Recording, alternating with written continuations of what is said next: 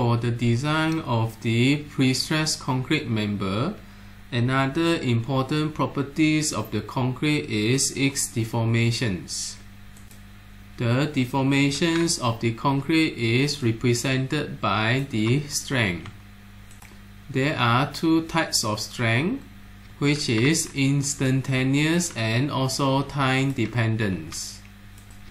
Instantaneous strength represents the deformations of the concrete immediately after the pre-stressing load is applied. The time-dependent strength will be the deformations of the concrete over time due to the load. Within the time-dependent strength, there are creep and shrinkage.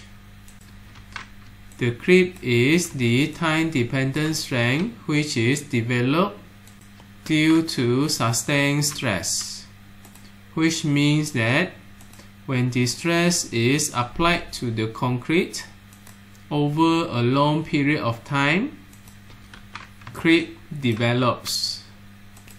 Even though the stress has not reached the yield strength of the concrete.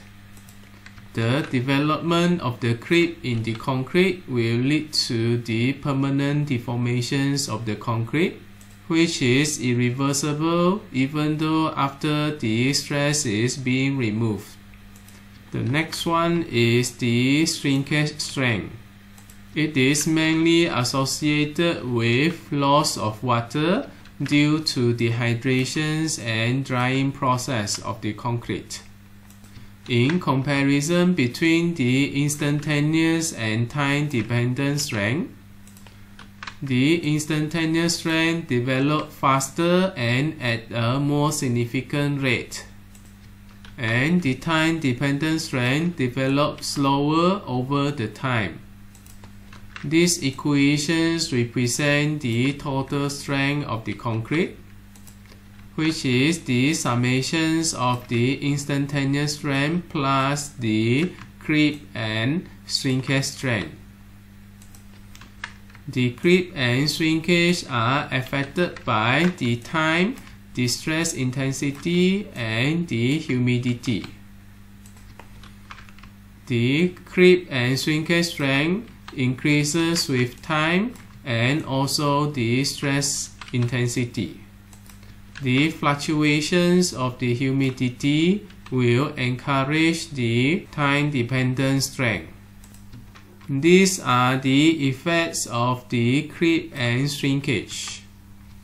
First, it increases the axial deformations and curvatures of concrete, which leads to excessive deflections. Excessive deflections of the member encourage cracking, which subsequently degrade the durability of the member. Also, it can lead to excessive shortenings of the pre-stressed member. This will amplify the losses of the pre-stressing load acting on the member. The creep and shrinkage also lead to local redistributions of stress between the concrete and reinforcement, as well as the redistributions of internal actions in statically indeterminate member. Excessive redistributions is not desirable, especially when the final distributions ended up not in line with the design of the members. This may lead to local damage of the member and expand the damage to other areas of the members. Also, the shrinkage may cause unsightly cracking, which can affect the serviceability or durability problems. Nevertheless, there is one positive effect of the creeps.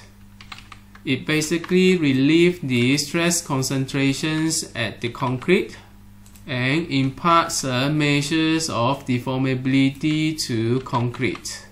That means it allows the concrete to deform slightly under high degree of the stress.